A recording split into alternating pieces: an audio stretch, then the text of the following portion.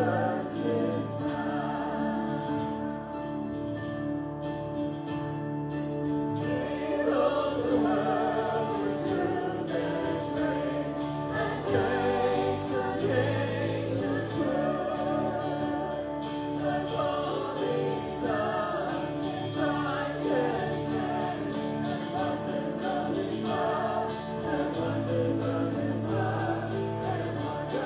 and wonders of His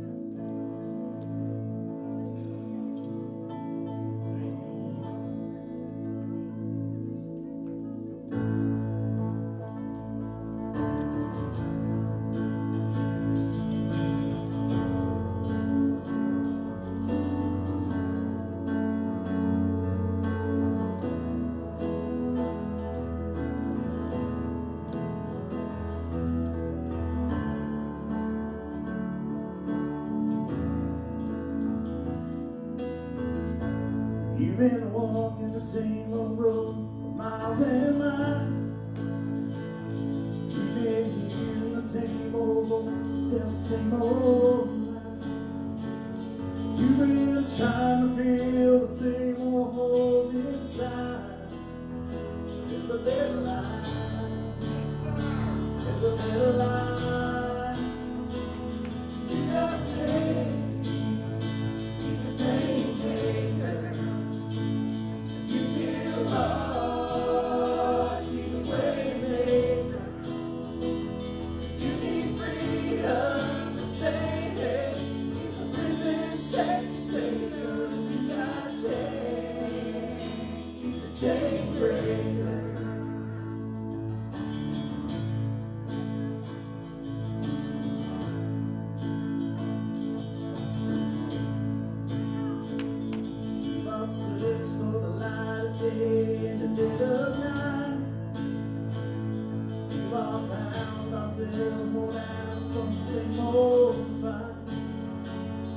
We've all run the things we know just ain't right.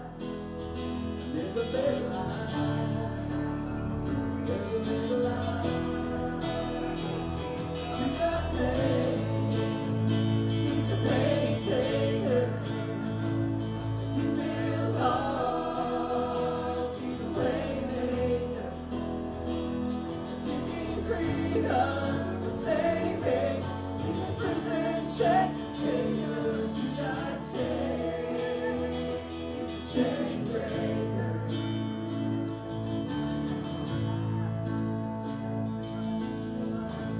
If you believe it, if you receive it, if you can live it, come and testify. If you believe it, if you receive it, if you can feel it, come and testify. If you believe it, if you receive it, if you can feel it, come on and testify. If you believe it, if you receive it, if you can feel it, come on and testify. He's a pain taker. If you feel lost, he's a way maker. If you need freedom for saving, he's a prison check savior. If you got chains, he's a chain breaker.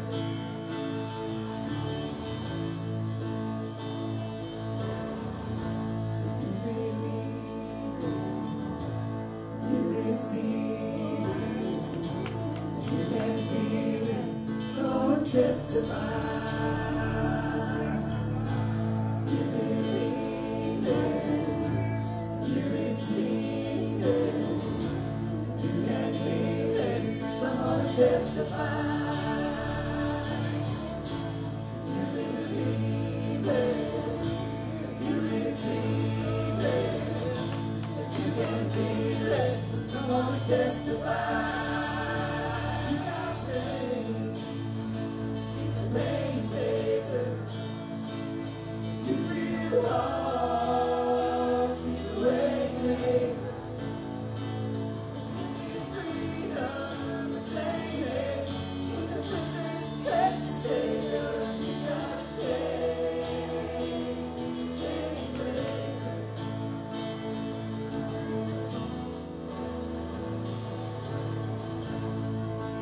Woo! Like, race me. Without it, do without.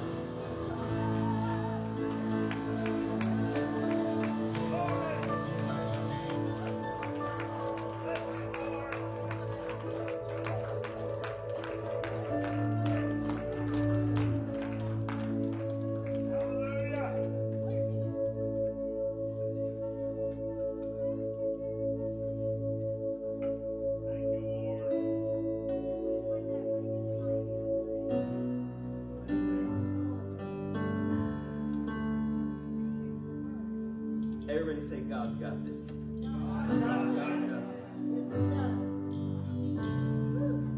Great big. By the way, before we go any further, this place looks great.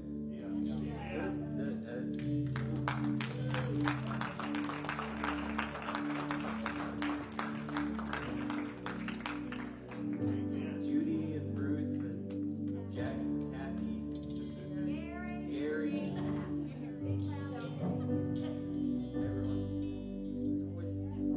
It puts you in the mood this time of year, and Yes, sir. I know we all need to be in the mood this time of year because there's a lot of stuff fighting us, but like I said, Amen. 'tis the season.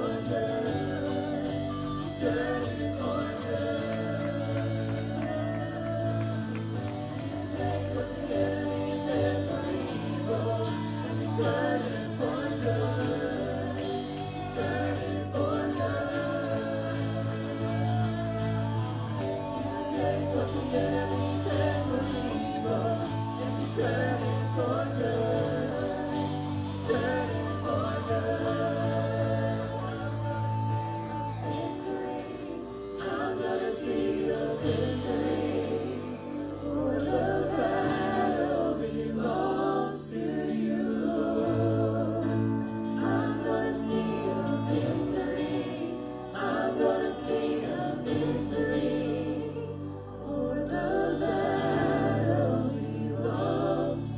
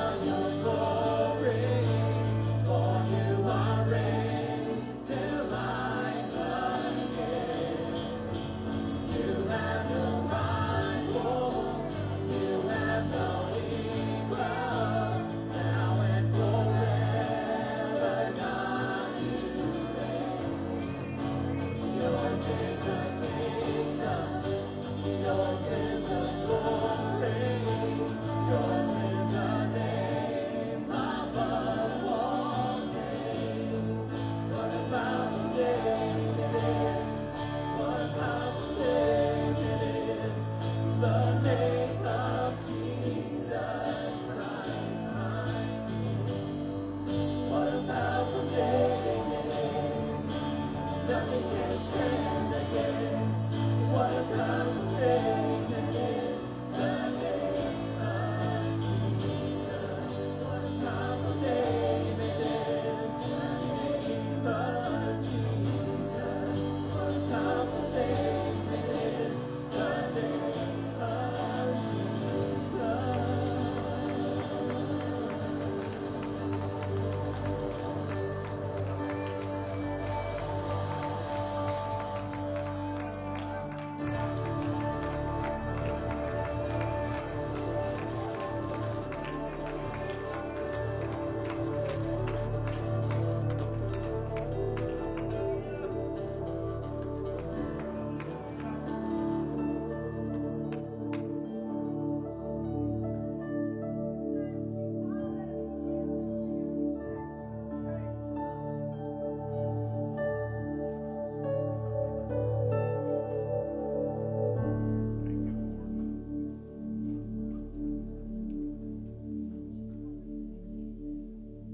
Praise God.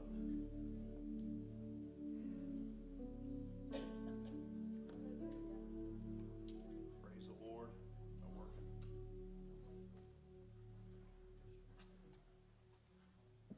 Appreciate the prophetic element in that worship this morning. I heard in that when you start singing that song, I just heard the Lord say she's prophesying. Yes, sir. She's prophesying. She's speaking into her situation. Yes, sir. Hallelujah. And that's why it gripped you and moved you like it did. Rob had that guitar prophesying. So I appreciate that too. So I'm a fan. As you have, I'm just a fan of what God is doing prophetically in this hour. And, when I say that, it's probably a little different than most of what you hear outside in different places about what's prophetic. I just believe God's got something to say, and He's got something to say really clearly. And I believe He's drawing us to Himself for such a time as this. So I want to say, I complimented Ruth and Kathy and Gary on how nice the place looks, and it looks really great. So this time last year we were just sweating the details and painting the wall black, right? It looks pretty sharp anyway, don't it? Praise the Lord. Anyway, that being said, we're just grateful for what the Lord is doing and for where we are, and I know that this season and this particular year has not been an easy thing to navigate for a lot of people, and I certainly don't want to present anything in a way that would diminish the struggle and the difficulty that some people have had. That being said, God's still God. God's still good. He is still worthy of praise. He is still worthy of honor. And so we're going to step into some stuff this morning. Last week we preached some things on, I'm not sure what we preached on last week right off the top of my head. Well, we preached some things. Let me leave it at that. I preached on blind Bartimaeus. See, the Lord helps me when I get lost like this. So, there was some things in there that I had never seen before that the Lord brought out, and so that's part of that prophetic element that I appreciate. But after the service last week, for those of you who were here and got to see my oldest son was here last week with his family and his squeeze. So Jamie, if you're listening, we love you, darling. And they have announced this week that they're going to tie the knot, and so we didn't know that at the time last week. We weren't aware that was something that's been working. Hasn't been in the forefront of our activity, but by the same token, we're grateful and thankful one of the things that I said to them afterwards was I just really loved what the peace and the joy that I saw in them together. Yes, yes. But I felt like I had to say some things to him that I think he needed to hear. And as I said them to him, the Holy Spirit throughout the week continued to drop this phrase in my spirit and said, this is for more than just your son. These are for all of my children. And I stood up here and he began to weep, and after everything was over, and I said to him, this was my phrase to him, and so I apologize to him in advance for making this public, but this is something that I feel like God opened me to through him, and now there's something more to it that we need to look at. But I looked at him and I said, you have been broken, but you are not broken.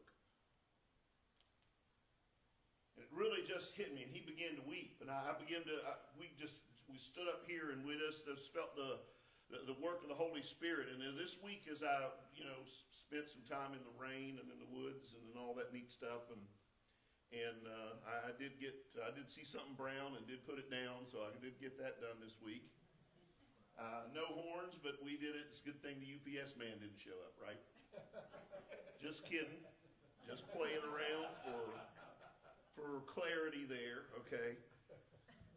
Anyway, but as I was setting out and thinking, and I had Tuesday morning, I have a ground blind that I made with bales of hay or rolls of hay. And I was sitting there, and as I sat there and I was watching the field and watching the woods and trying to watch about 3 or 4 different possible approaches and avenues, I looked out and I saw this bird flying over the river, and I thought, man, that's a good-sized buzzard out there. And so then I pulled my rangefinder up and looked at it, and I thought, I saw the brown body and the white head and the yellow beak, and I said, oh, that's no buzzard, that's old Baldy. That's a bald eagle flying there close to the house. And so we've seen him before multiple occasions. But I texted, pulled my phone out, which was on silent, texted Jackie and said, I see the eagle. And, so, but as I sat there and I watched that eagle soar, the Holy Spirit started speaking to me and saying, what you said to your son, what you said to Jared, speaks to many lives and speaks into many lives. And so for those of you here today who have been broken, yes, hallelujah. Those of us here in this room, and this speaks volumes to me because I've been broken. Yes, yes. And perhaps you've been broken. If you're young enough and you haven't understood that you've been broken, you will probably be broken at some point. But understand that you do not stay broken. No. Understand that that does not define you. No. Understand that everything that you have tread through, walked through, whether it's fire or flood, whether it is wilderness or desert, whether it is pain or any kind of obstacle and circumstance that you do not understand, can I tell you that you are not broken? You may have been broken. Life will grab you by the collar sometimes and punch you in the gut to where you can't breathe. But I want to tell you something. You will breathe again. God will breathe into your life, and He will breathe life into your lungs, and you will meet the Lord in the very air that you breathe. And so I say to you this morning that you may have been broken, but you are not broken. Hallelujah. Praise God. Praise the Lord. Psalm 34 and 18 says, the Lord is nigh unto them that are of a broken heart. Yes. Psalm 147 says He heals the broken in heart and binds up their wounds. So God does not leave us broken. If He taught us anything about the man who was broken on the Jericho road, It's that ministries might fail you, priests might pass you by, people that you have an expectation toward may fail you at some point, and you will suffer more than you think you deserve. But can I tell you that there is one who will not pass you by? There is one who will be moved with compassion and pour oil and wine into your wound, into your brokenness. And if you still cannot move, he will set you on his beast. He will take you to a place where he can put you in a place to convalesce. Yes, amen. Amen. Praise God. And pay the tab in the process. Hallelujah. Because God's got you covered. Yes, he does. I love that story. The reason why I love it is because being a Samaritan was not complimentary in first century Israel, right? No. They were considered mixed and of an impure style of Judaism, and so they were viewed really with more contempt in many ways than the heathen, than those who were completely an outsider, because they held them in even greater contempt, if you will. And so one of the things that the Pharisees said about Christ was, "Say we not well of you that you're a Samaritan and hast a devil." See, they were so angry at him. They were so vexed at him. They were so put off by his approach, by not just the things that he taught, but the way that he lived his teaching, the way that he presented God to his generation, that would change forever the human perspective and the human view of who God is and how God operates. And so they wanted to really put him down, and they said, "Say we not well of you that you're a Samaritan and hast a devil." I believe that's why Jesus taught the parable. The man who was overcome on the road to Jericho, the man who the priest walked by him, the Levite crossed the road to get away from him and went by him, and they were, they felt sorry for him perhaps, but they had things to do, and if they touched him, they would be unclean. But that's why Jesus didn't say, we call it the Good Samaritan, but Jesus doesn't call him a Good Samaritan. He calls him a certain Samaritan. So I think he's talking about the certain Samaritan that they just tried to label him as. I think what he's saying is you guys have called me a Samaritan. Let me tell you a story about a certain Samaritan. What he's going to do is he's going to find you broken. He's going to find you bleeding. He's going to find you torn up. He's going to find you betrayed. He's going to find you that you've been ignored and overlooked, and you've been shunned even when you couldn't help yourself. There's a certain Samaritan that's got it in his heart to fix what's wrong with you. There's a certain Samaritan that has you in the depths and the bosom of his faith, that he will carry you to a place of healing, to a place of restoration, to a place of redemption. Yes, he will. Hallelujah. Glory. About to get warmed up. Isaiah 61 speaks of Messiah. Jesus quotes it in Luke 4, in his first message in his hometown, right? I'm not necessarily going to turn there, but I just want to, the Spirit of the Lord God is upon me because he has anointed me to preach the gospel to the poor. And to do what? To bind up the brokenhearted. To preach liberty to the captives. To proclaim the good news to the poor, right? He is this grand redeemer, this kinsman that is able to affect our lives in a dimension that allows us to heal, to recover, to be restored. And so it's important, I think. I want to go to 1 Kings. Let's go. I only got one text today, but it's from verse 17 to verse 41. So 1 Kings 18 and verse 17. I'm going to pick this up. I'm going to give you try to limit my background as best I can as far as preaching goes. And it's okay if you just mumbled, good luck with that. I'm believe context and background is so important. But I was titling this repairing the broken. And maybe rebuilding the broken might be a better term, but I'm going to stick with what I started with there, repairing the broken. Because I'm going to give you the scenario. The scenario is that Israel has lost its way. Israel is governed by a king named Ahab and a queen named Jezebel.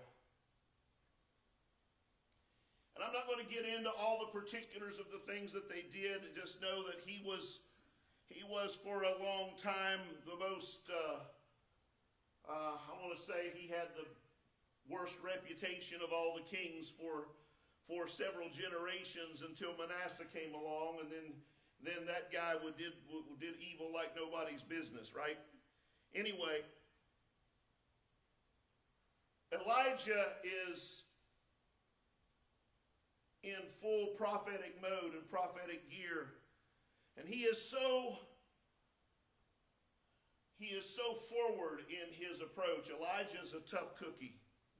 He's one of them prophets that's hide hair and everything. If it comes, it just happens, right? He's one of those guys that he's going to lay it out there, and you're just going to have to deal with the presentation. And even if it's not exactly your cup of tea, you're just going to have to appreciate. You're going to have to deal with the presentation to handle the word of the Lord when it comes from Elijah. Anyway, the system, or let me rephrase that, the government that he is that is positioned against him, if you will, is a government that has slain prophets of the Lord. And what I mean by that is that they have actually put to death the prophets of the Lord, because that's one of the things that early in my Christian life, when I looked at some of this stuff and I thought, this is really bad. He goes and he's going to kill all these prophets of Baal. I don't know about that. But what set the stage was these folks were feeding at Jezebel's table, and Jezebel had already killed the prophets of Israel. She'd already killed multitudes of prophets. Only a man named Obadiah had hid 100 prophets, 50 in one cave and 50 in another, and fed them bread and water. He was able to keep them and save them alive. And so it was Obadiah that had the reputation for trying to hold on to what God was saying and what God had established in the nation. It was Obadiah that had the fear of the Lord deep in his spirit, that was part of the government system, if you will, but he would not cave and bend to the pressure. Yes. So what happens is Elijah shows himself to Obadiah, and Obadiah tells him, go tell Ahab that, to meet me here. And Obadiah says, you trying to get me killed? He said, because you got this way about you that whenever somebody sees you one place, the Spirit of the Lord just kind of carries you off someplace else. And if I go tell Ahab that you're here and the Spirit of the Lord carries you off someplace else, Ahab comes over here and doesn't find you, he's going to take it out on me. And Elijah said, I'll be here. I will meet him. Go tell him. He couldn't show himself in Ahab's court, so he had to have somebody that had access. He had to have somebody that was recognized by that system and by that structure to go in and speak to them and let them come to find Elijah. And so I want to pick this up as Ahab meeting him. This is the first thing out of Ahab's mouth, verse 17. 1 Kings chapter 18 and verse 17. And it came to pass when Ahab saw Elijah that Ahab said unto him, art thou he that troubleth Israel? Are you the guy that makes the water boil around here? Literally, how to boil or roil the water, right? To roll it or to heat it and cause it to move about. So what Ahab's saying is, you're the problem. That we're having problems in the nation. We have problems around here, and it's all your fault. You're the one that troubles the nation. You're the one that troubles the country. It's your problem. It's your fault. You're the bad guy here. But Elijah wasn't taking any guilt sandwiches today. He answered him and said, I've not troubled Israel. He said, oh no, I'm not the guy causing the trouble. It's you and your house. In that you've forsaken the commandments of the Lord and you've followed Balaam. So Elijah sets it straight. So he puts himself in complete opposition to Ahab right off the bat. That was already a given. And Elijah's not the kind of guy that's going to go quietly into the night. He's going to stand and he's going to deliver. That's what Elijah's going to do.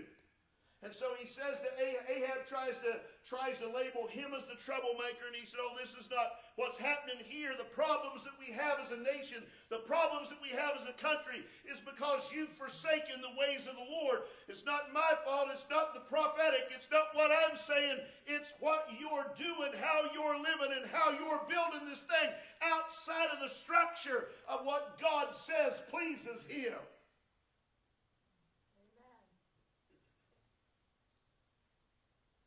Now therefore send and gather to me all Israel unto Mount Carmel.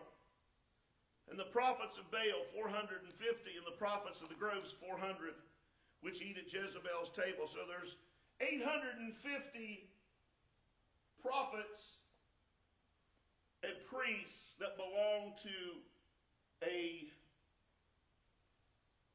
faith that is not conducive to what Israel was built on. Okay? Elijah says to Ahab, gather them all together. Let's settle this issue. Because if there's anything we understand here, Elijah deals with the division in the country. And if there's anything we hear on a consistent basis about where we are in our time frame, it's how deeply divided we are. Yes, that's right. When we hear these things, we need to understand something. That we can't focus on the division. What we have to do is focus on the solution. Yes, yes. And the solution is to come together in the name of the Lord. The solution is to settle the matter and decide, let the God that answers by fire, let him be God. Yes, yes.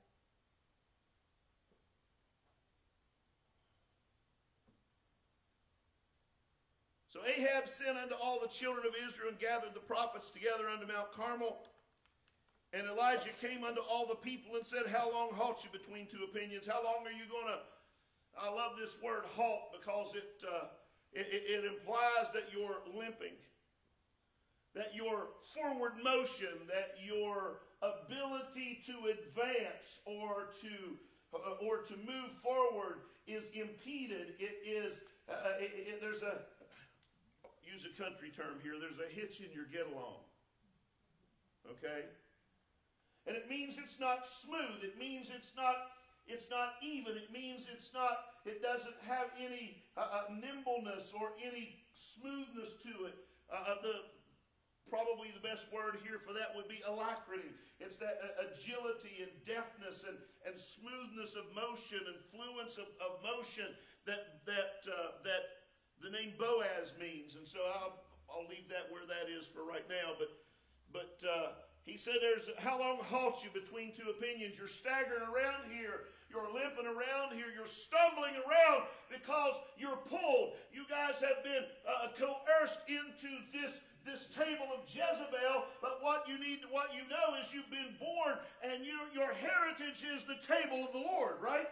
And so this is where you're divided. And when people are divided in themselves, there cannot be wholeness. So the first thing you've got to do, if we're going to heal something, we got to see people become whole on an individual basis. People have to meet a Savior. They have to have an experience that changes and makes them whole and brings them together and not be fractured or divided personally, so that now we are able to bring our wholeness to a conversation. Yes, amen. And maybe we have something to say. That being said,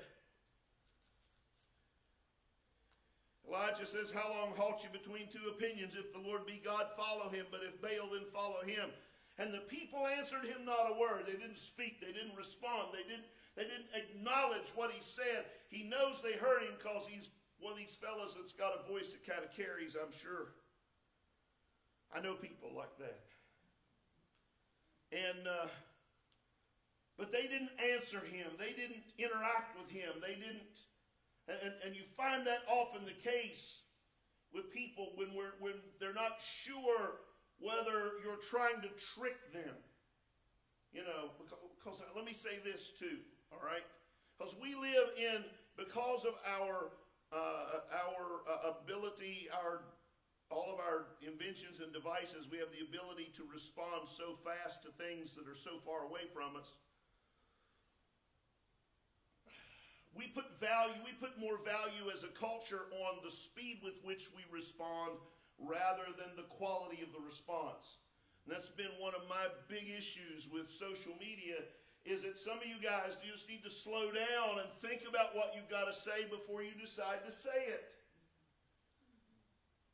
And you say, well, you know, you're just kind of slow to everything that way. I'd rather have something worth saying and say it a little later than to have to say something right in the heat of the moment and then have to fix it. Yes, that's right. It's kind of like Murphy's Law, right? Yeah. Well, I'm not talking about the one we commonly know. Another one, Murphy had more than one law. For those of you that aren't aware of that, Murphy had more than one law. And one of his is that there's never time to do a job right the first time, but there's always time to do it over again.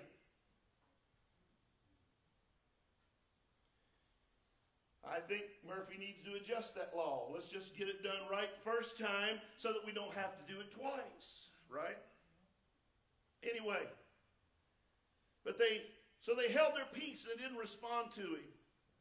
And so what Elijah makes a proposition. He proposes unto the people, I only remain a prophet of the Lord, but Baal's prophets are 450 men.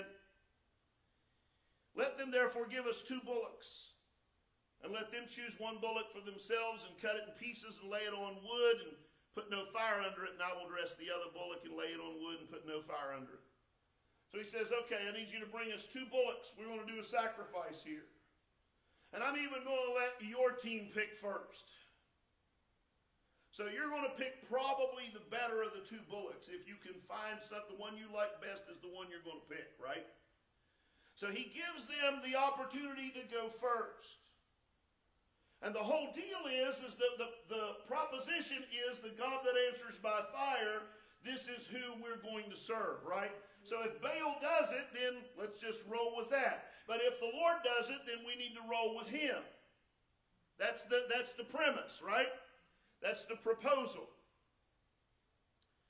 So he says, they select a couple of bullocks, young oxen, and bring them out. And so the prophets of Baal take the one they want. And Elijah just takes what's left. And he says, and call on the name of your gods, and I will call on the name of the Lord, and the God that answers by fire, let him be God. And all the people answered and said, it is well spoken. We like that idea. We like that. We can go with that. We can flow with that. We can roll with that. We can agree to that. And Elijah said unto the prophets of Baal, choose you 1 bullock for yourselves, dress it first, for you're many, and call on the name of your gods, and put no fire under it. They took the bullock which was given them, and they dressed it and called on the name of Baal from morning even until noon, saying, O Baal, hear us. But there was no voice, nor any that answered. And they leaped upon the altar which was made. Now that word leaped is the same word translated as halt. How long halt you between 2 opinions earlier? I find that fascinating because they are not fluent in the way they serve, in the way they move, in the way that they approach even their God.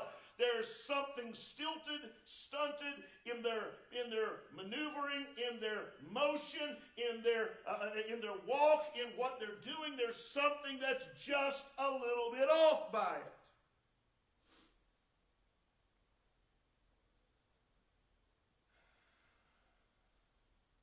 Verse 27 says, and it came to pass at noon that Elijah mocked them. Elijah was not a gracious man.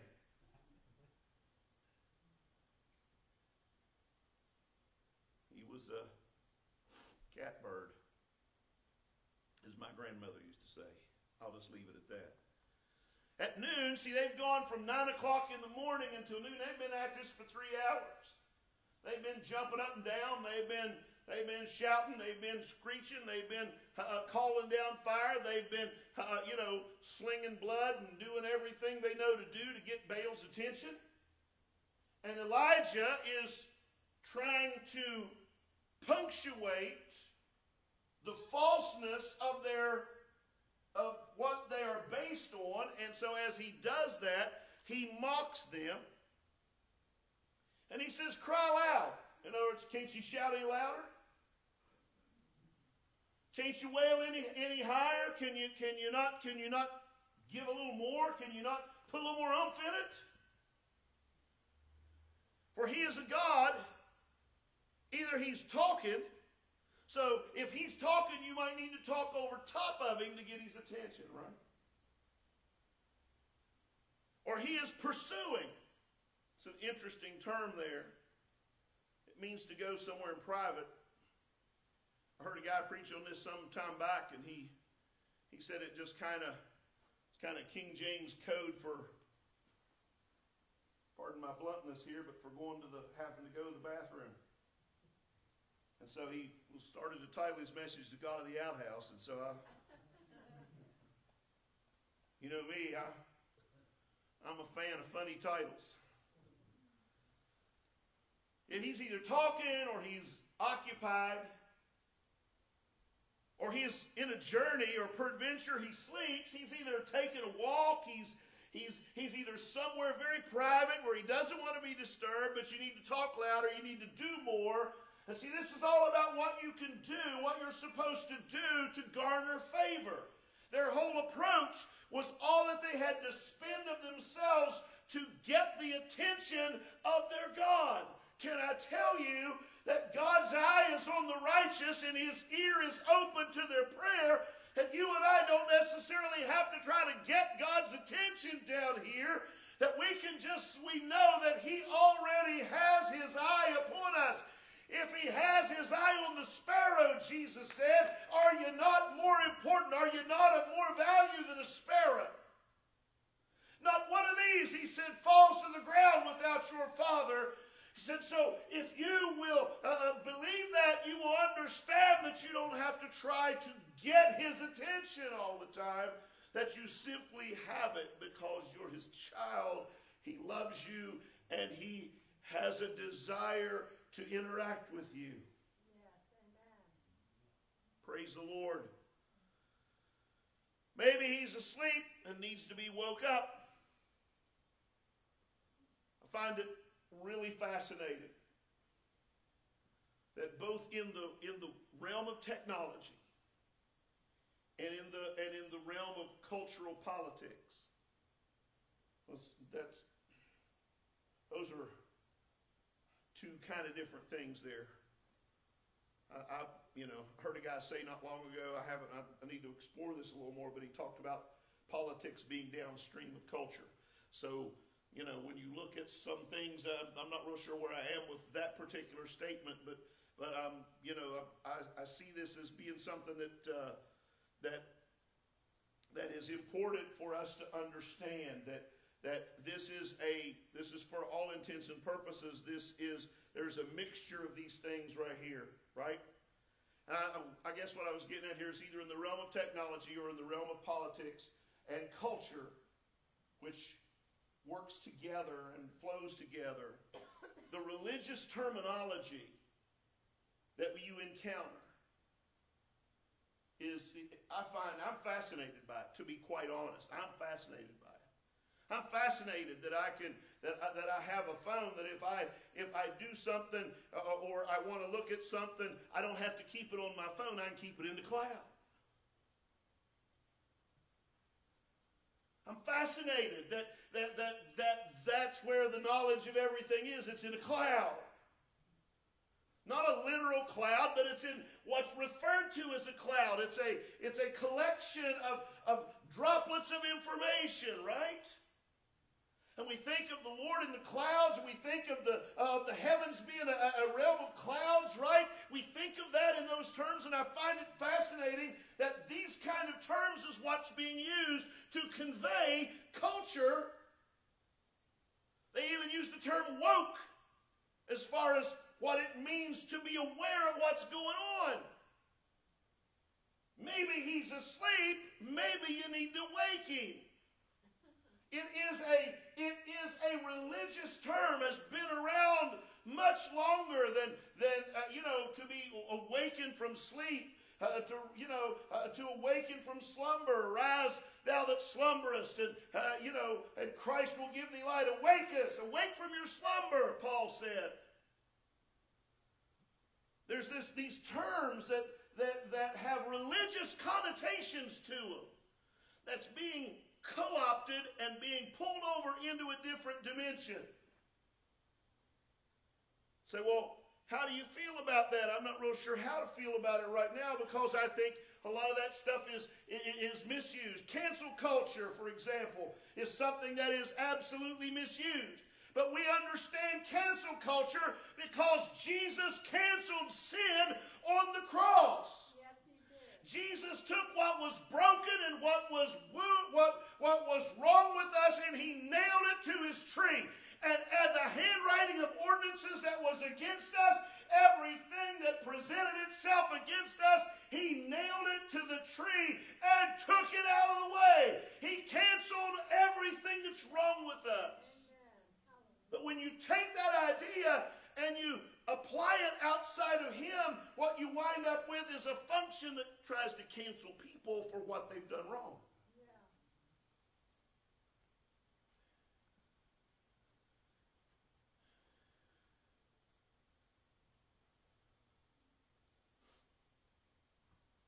Verse 28, he says, and they cried aloud and cut themselves after their manner with knives and lancets till the blood gushed out upon them. They were absolutely desperate to make this thing work.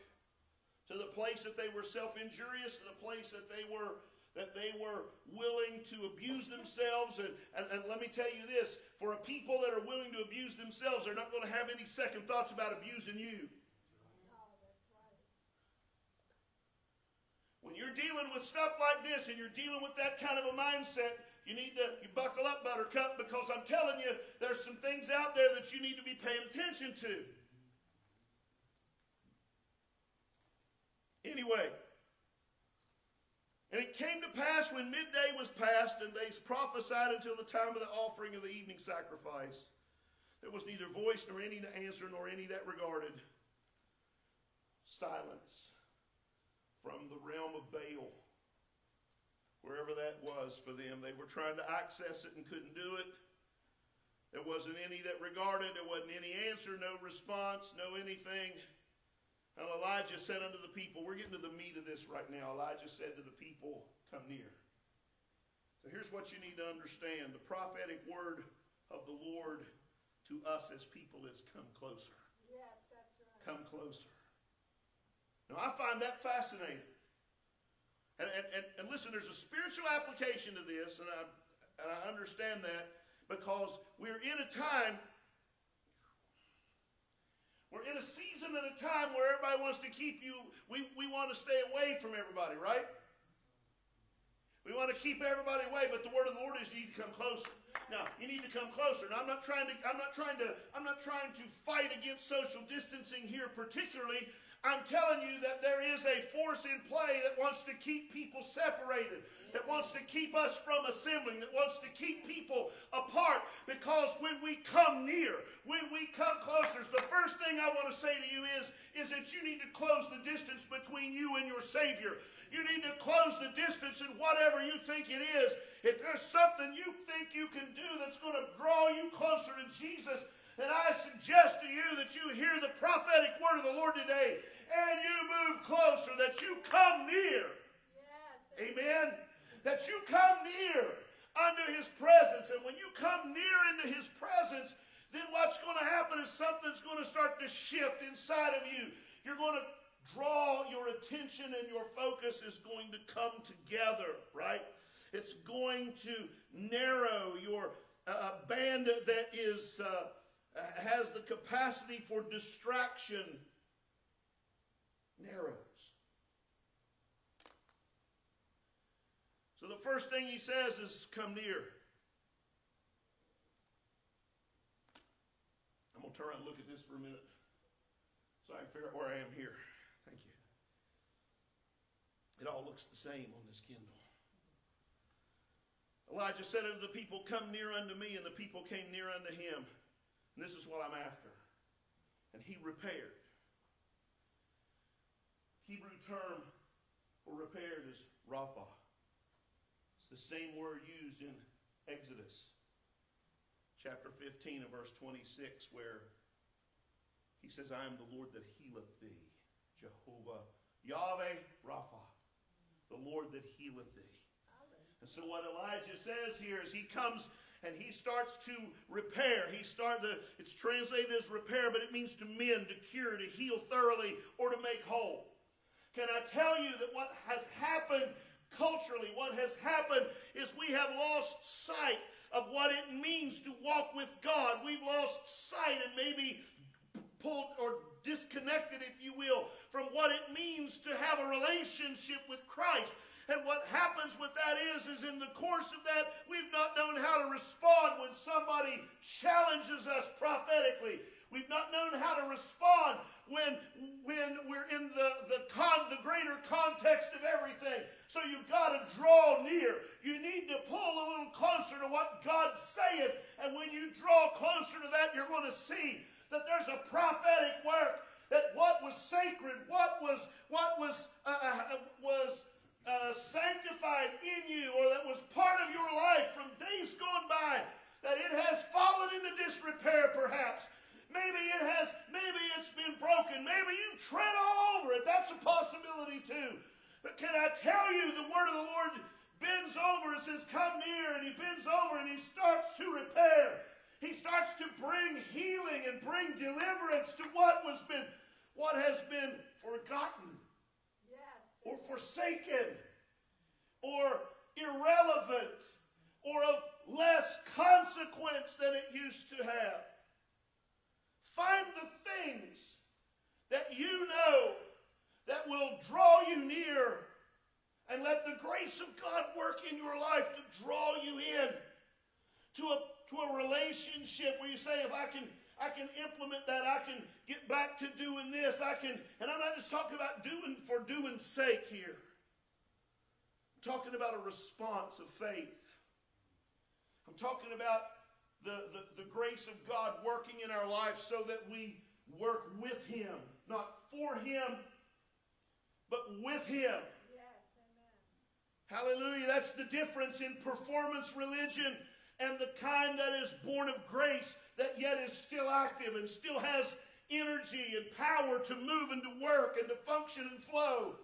It's that we're not working for him, we're working with him. Yes, amen. That we are in agreement with what God's saying. That's why you draw close. That's why you pull in near. That's why you move into a closer, whatever you think brings you closer. Hallelujah. Praise God. And Elijah begins to repair the altar. The altar is sometimes that sacred place, that place of dedication, devotion, consecration. The things in our life that mattered, the things that mattered the most, the things that we wanted to preserve at all costs, but we've kind of walked away from them perhaps, or we paid less attention to them in these days than we did in days past. We need to understand that God wants to rebuild the sacred among us. That what you find sacred, that what you hold dear, that what has value and meaning in your life, that God has a word that says where he wants to rebuild that. He wants to repair the altar, the place where you can meet with him and where you find and discover his redemptive power in your life. Yes, amen. Amen. And he repaired the altar of the Lord that was broken down. You may have been broken, but in his presence you are not broken. Hallelujah. Why? Because there's a word working in your life. Yes. There is the power of the Holy Spirit working in your life.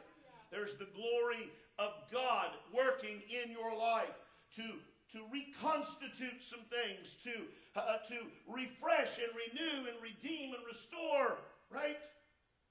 To reconcile you to a place of commitment, a place of consecration, a place of devotion, a place of dedication, a place where you are willing to meet with God at a place where everything can be offered. Yes, amen.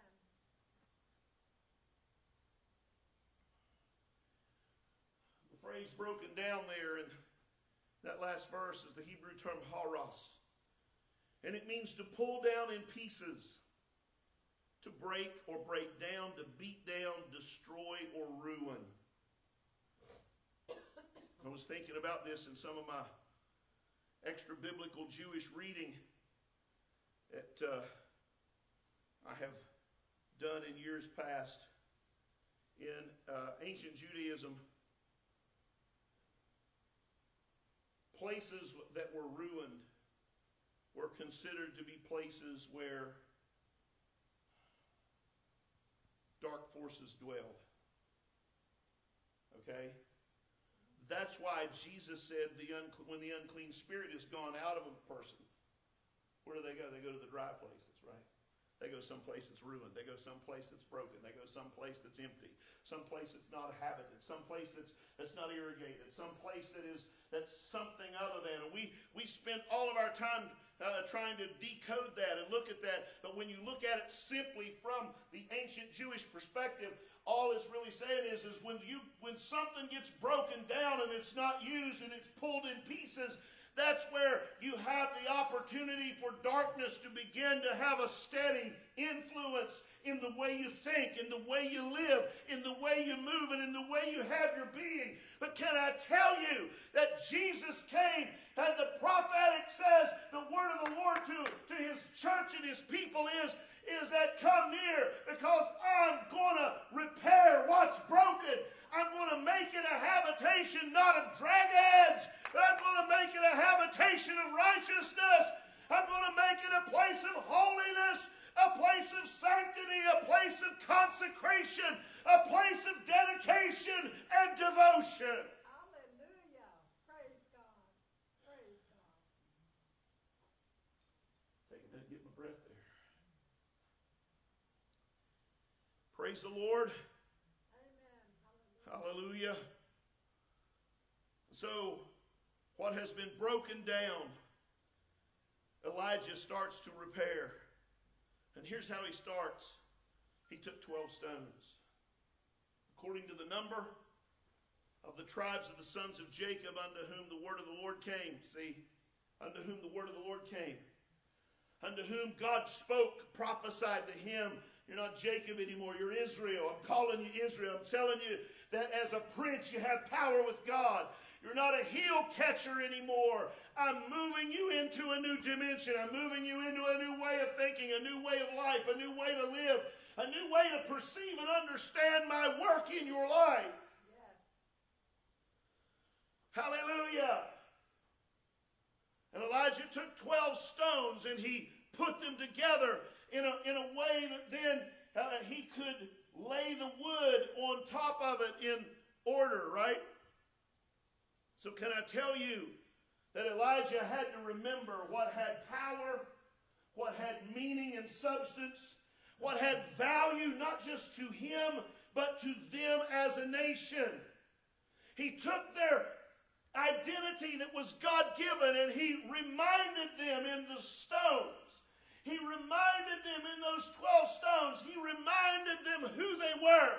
He reminded them the God of Abraham, the God of Isaac, and the God of Israel. He said, this is your God. I'm building back what has been destroyed by this direction that has taken place in this nation. He said, and I'm building it back. I'm building it stone by stone. I'm laying it together and I'm placing it in a way that can be solid. Hallelujah. And secure. Hallelujah. That can move you into a dimension of freedom and life and grace. Hallelujah. Looking at the wrong thing there. He took 12 stones according to the number of the tribes of the sons of Jacob, unto whom the word of the Lord came, saying, Israel shall be thy name. Israel's your name.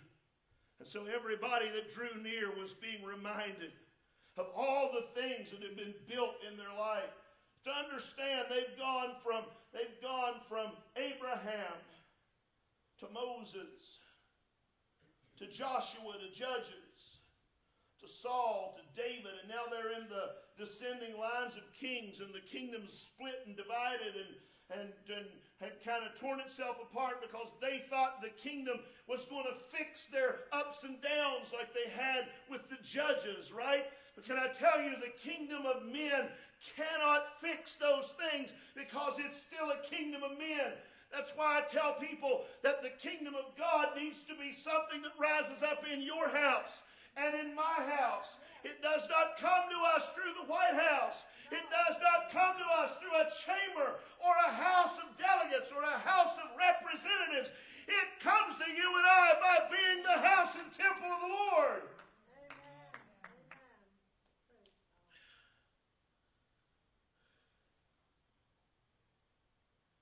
And so they began to remember those things. And that's what God does in our life when we start to stray, when we start to wander off, when we are, I think the New Testament term is to be seduced. See, we think of that only in a literal aspect. But it's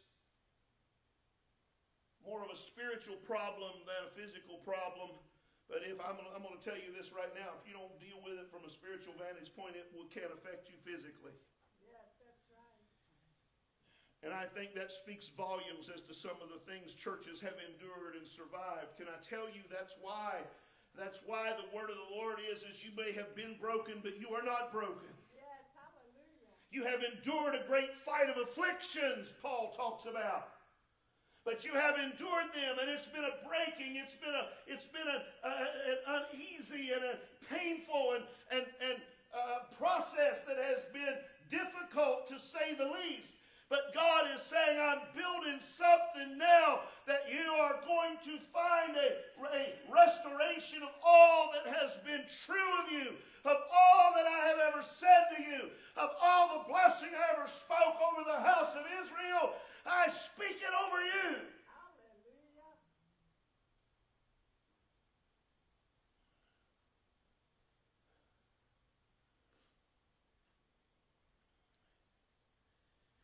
And with the stones he built an altar in the name of the Lord. And he made a trench about the altar. So my best guess, and this is just a calculated guess, the altar has 4 corners representing the 4 corners of the earth, right? And so on each of those 4 corners would be 3 stones that would be stocking that you could make as pillars.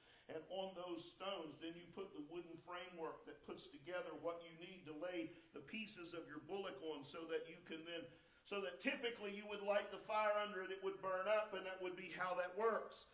But because they're laying it all out but not lighting the fire, that's got to be the God that answers by fire, right? Yeah. So that's in my estimation, because he not only does that, with the stones he built an altar, and he made a trench about the altar as great as would contain 2 measures of seed. So this ditch that he dug around was there to hold water. And he put the wood in order. I love that. He put the wood in order. Not only did he take time to lay the stone, not only did he take time to repair the altar that was broken down, to remind them with each stone. And I would venture to say that with each stone he recited the name of a tribe. Each stone that he put down, he named a tribe as he said it. And so those who came near could hear what he was saying. And as he laid the wood, he began to speak probably by the blessing of Abraham, as Abraham and Isaac carried the wood to the altar at Moriah, and he reminded them again of their heritage of faith, and he reminded them again that God, hey, he speaks and he draws us to a place of sacrifice where he can show us his glory, where he can show us his goodness, where he can show us his purpose and his plan. And that becomes this picture in this altar. And as he does this, he lays the sacrifice on it. And he does the craziest thing here.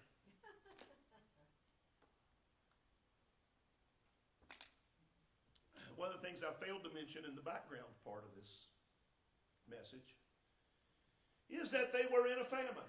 Yes, yes. Is that Israel was in a famine. And they were trying to figure out how to get out of it, trying to figure out how to make it in. Now, if you were part of that government of Ahab and Jezebel, you were going to lay all your money on, if I can kill Elijah, we can get the famine to end. But Elijah shows up and he says, this is not about me.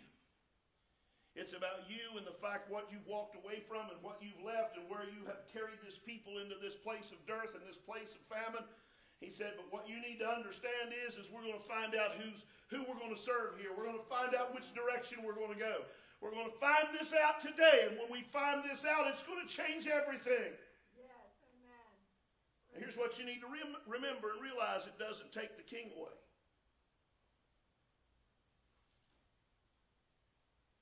Because Ahab doesn't get unseated here. When all this settles, the only thing that Elijah says to him, and if I were pushing the prophets of Baal, and I watched Elijah and the people rise up and kill 450 of them, I would probably think there's a good possibility I could be next. Right? I mean, maybe my mind works different than everybody else's, but I don't think so. But when this finishes, what Elijah says to Ahab is, go home, because it's fixing to rain. And you don't want to get caught out in this rain. We're ending the dearth. We're ending the drought. We're ending the end of this difficult period.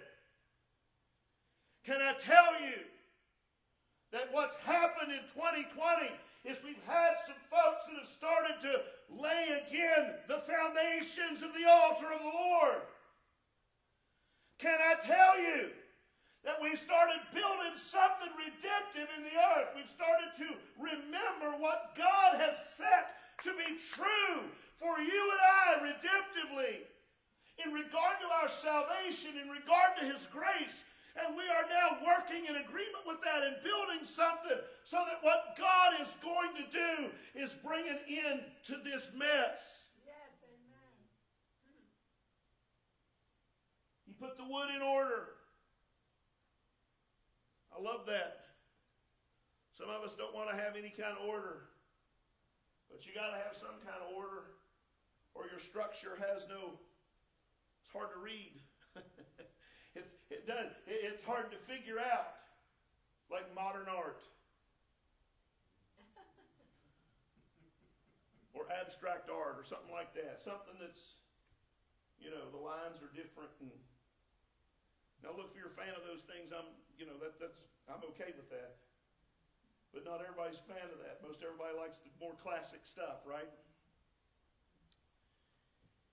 I'm not saying everybody has to like that. I'm just saying that that's takes some getting used to. I believe the cultural term is an acquired taste. Anyway, but he puts the wood in order and cuts the bullock in pieces, and he lays him on the wood. And in a famine, he says, fill me a barrel of water and dump it on here. Now look, it's a famine. Water's pretty scarce. So that's a pretty bold maneuver, right? And he didn't stutter, but he said it again. So in a famine, he not only calls for a barrel of water to be dumped all over his wood, all over his bullock, and all over to where it runs on the ground and starts to puddle in the trench. He has him bring a second barrel, and then he has him bring a third. Oh, the extravagance of this minister. Can you figure what the headline would be in our day today? When so many are without, and he's throwing stuff away, right? He's just kind of treating it like it's casual for him. I'm not saying that's great behavior. I'm saying that what's happening here is prophetic. What he's saying is there's abundance of rain coming because this sacrifice is going to be met by the God that answers by fire. And the water I'm putting down here, he's going to lick it up. When it goes up, it's going to pour out. That what's in the heavens is going to come down and nourish the earth. That it's based on this redemptive thing God's doing. It's based on the rebuilding of what's been broken. It's based on repairing that's been broken and torn down and rent in pieces. It's been trodden underfoot.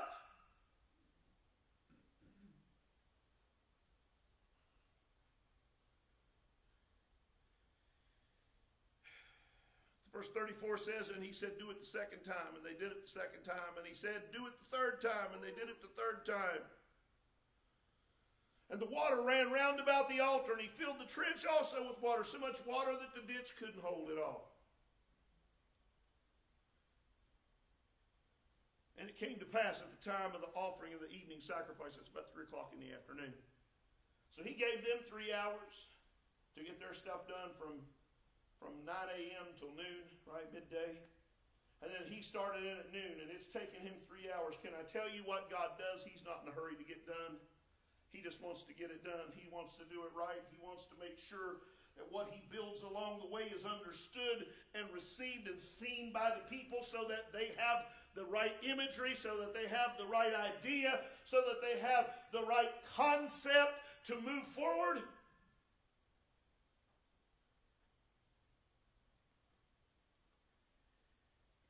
So at the time of the offering of the evening sacrifice, Elijah the prophet came near and said, Lord God of Abraham, Isaac, and of Israel.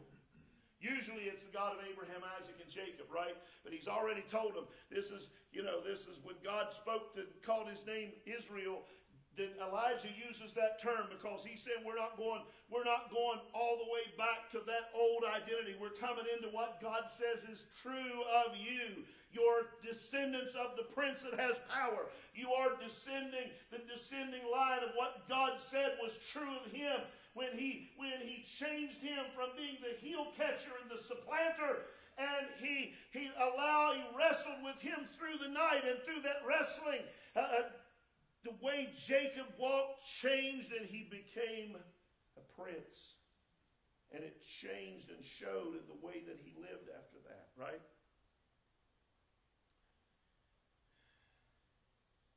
And so he calls on the God of Abraham, Isaac, and Israel. Let it be known this day that thou art God in Israel, and that I'm thy servant, and that I've done all these things at thy word. Hear me, O Lord, hear me, that this people may know that thou art the Lord God, and that thou hast turned their heart back again. Now, that's one of the hallmarks of the ministry of Elijah that's prophesied in regard to the Messiah, right? Is that he will turn the hearts of the fathers to the children and the hearts of the children to the fathers. Okay? And so he's talking here about a turning of the heart. And so the children are returning to the fatherhood of God. The children here are returning to the idea that God is for them, that God is over them, that God is the author of their existence, and he's the one they need to look to. He's the one they seek direction from. He's the one that gives meaning. He's the one that fills with purpose. He's the one that allows us to find our way in uncertain days and uncertain times. He's light for our darkness. He's strength for our weakness. Hey, God is good. Hallelujah. Amen. Yes. And so in this, he makes the statement, you've turned their heart back, and then the fire of the Lord fell. I'm telling you, God answered by fire. And when he did, the fire came so fast and so hot, consumed the burnt sacrifice. That's pretty That's pretty impressive. That's what the burnt offering was. It was to be consumed and burned up, right? And the wood and the stones, he even destroyed the stones, right? I mean, just the power of God, so majestic and so prominent, so on display as to be undeniable in that audience. Consumed the burnt sacrifice, the wood, the stones, and the dust. And I love this, and licked up the water that was in the trench. That's a thirsty fire. That is one thirsty fire, folks. And when all the people saw it, they fell on their faces and they said, the Lord, He is the God. The Lord, He is the God. He's the God. Balaam is not the God. No. We have discovered this today. We really knew it all along, but now we have been reminded. Now we remember. Now what has been broken has been repaired. So can I submit to you that it wasn't about the altar literally and physically. It was about what was in them to understand the nature of relationship with God. And that's what Elijah rebuilt. Hallelujah. And it changed because God consumed everything Elijah built. But He consumed it so that the sacred place, so that the place of dedication would flow out of the temple that He had designs on, which was the people. Praise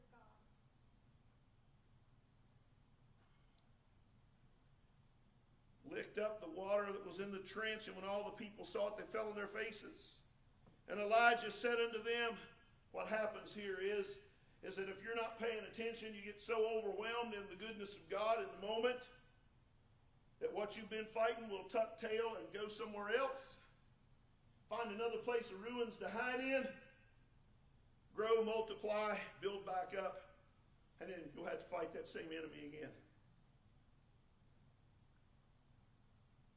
Man, I could say so many things about that right now, but I've been talking too long as it is. You wonder why some things don't go away? Can't help myself. You wonder why some things that have failed for so long haven't just gone away? Because they retreat to a place that's broken. They retreat to a place that's ignorant. They retreat to another place, and what they do is they multiply and they represent themselves in a different thing. Yes, yes.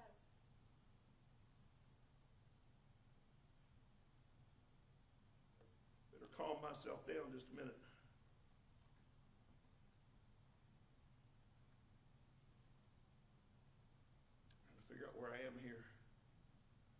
So Elijah said unto them, take the prophets of Baal, let not one of them escape. They took them, and Elijah brought them down to the brook Kishon, or Kishon, I should say, and slew them there. All of those things that had grown under the influence and power of what was false, of what was untrue, of what would lead you into captivity and what would lead you astray, all of those things have to go. And you need to find the end of those things. And you can find them on the cross of Calvary. You can find those things. You can put them to an end. You can remind yourself that those things have no place in your life. You can remind yourself by simply remembering that place of sacrifice, by remembering that great altar of altars called Calvary, the place where Jesus bled and died, and the place where He gave His life for you and me, the place where if we need to recalibrate, we need to come back to that place and remember it. That's why He said, to break the bread and to drink the cup, do this in remembrance of me. Because if you can remember this, it's going to carry you until you see Him appear in all of His glory in your life.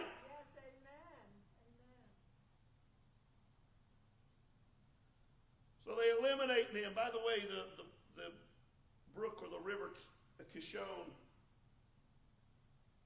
is mentioned, I think, 3 or 4 times in the book of Judges, just as kind of a bit of a sidebar there. If you remember a guy named Sisera, when Deborah was judge and Barak was one of the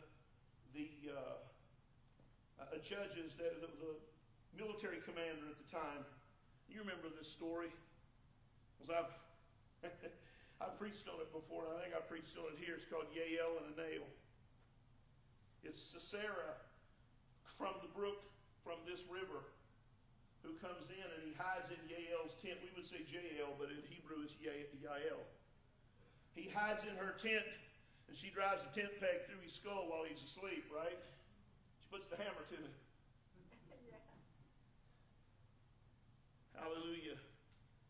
But this is where they caught the prophets of Baal. I find that to be fascinating, where they had been attacked from an enemy before. It kind of goes in kind of along the lines of what I said just a few minutes ago about things tend to skitter around into the dark, find another place that's broken and ruined that nobody has any interest in, so it can rebuild itself, rename itself, rebrand itself, and represent itself with a little bit of a variation, so people think it's different. It's not what it's always been.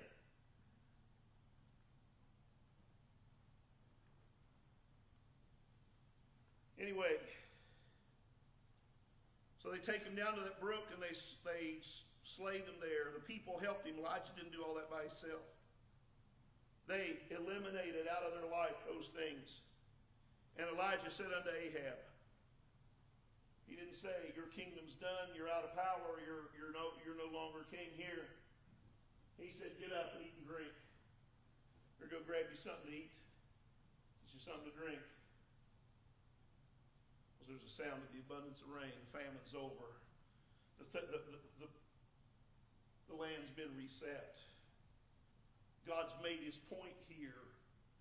And so now what has caused the famine has been our reckless approach to walking a different way and being seduced and being led astray by this government, if you will. And now what's happened is, as Elijah said, God answered by fire. Now we've recalibrated. We've reset the table. I'm telling you, God's going to bless the land, because when God's the focal point, the land is blessed.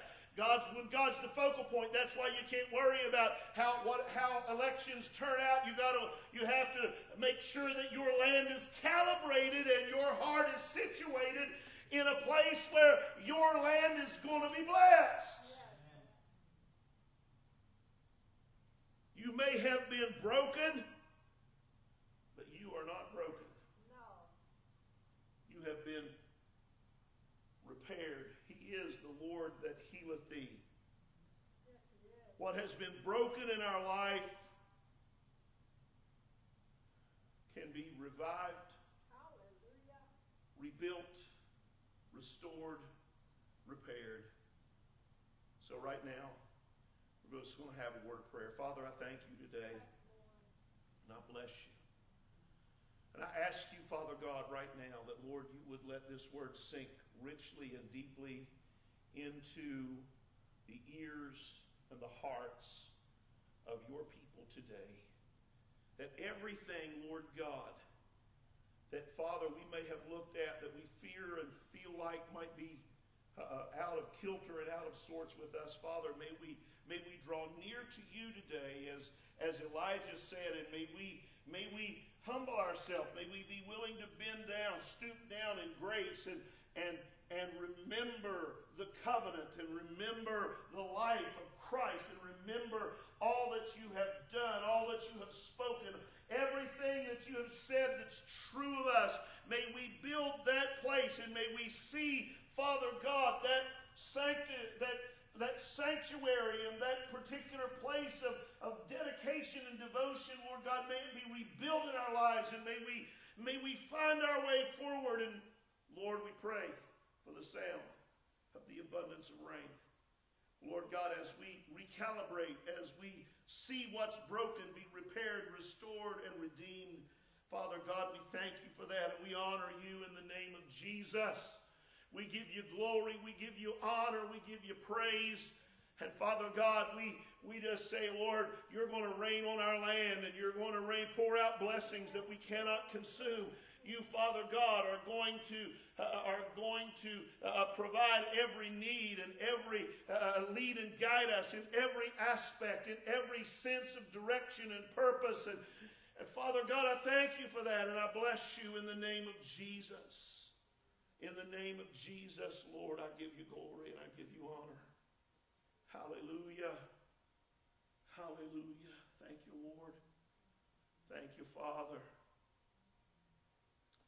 Bless your name, Lord God.